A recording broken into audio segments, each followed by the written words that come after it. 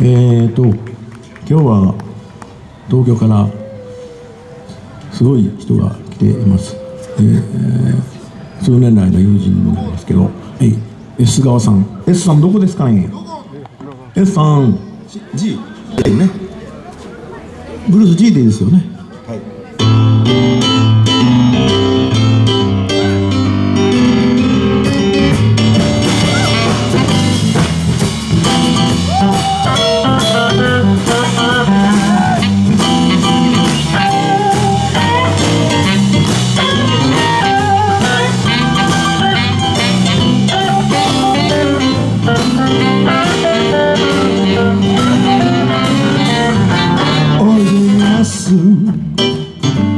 この公園に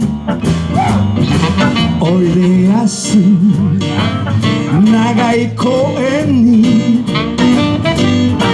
俺はガキの頃いつもここへ来た。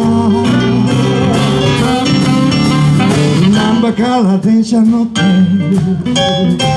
本線に乗って南海電車乗って隅の絵に行くとそこから7分で実家がおます。中学校の皆さん一生懸命頑張って俳句で頑張ったらあのスタジアムに行けます。あれを憧れて生きてきた。そう今思い出した。あれは2年前。そう思い出した。あれは2年前。お寺で言うとちょうど3回忌。指さす先の阪南病院に俺のお母ちゃんは運ばれた。ご主人そろそろ諦めてくださいと。I will check out for my look just so big. I will check out for my look just so nice. I love you so much tonight. I will play your song. Well, well, well.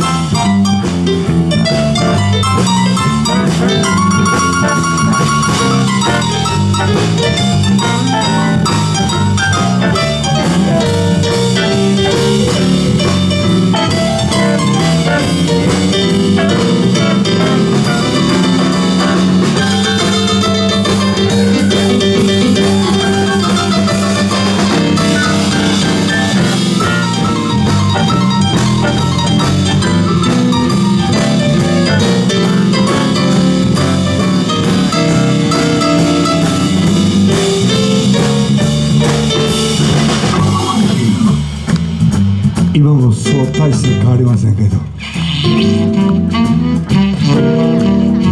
大阪を離れて37年になります。37年前は今よりもっとお金がありませんでした。西成で生まれて住之江で育って一人でずっと長井の駅のそばに住んでました。あの頃あの駅のそばのパン屋で俺はいつも1週間のうちの6日はパンのミニをもろて帰ってました。1回だけはカッコつけて牛乳買うて偉そうに帰りました。そんなことを知ってる、そんな俺を知っている俺の大好きな一つ上の姉ちゃんがさっき「S お腹減ってないかい」おにぎりくれました。おにぎり、お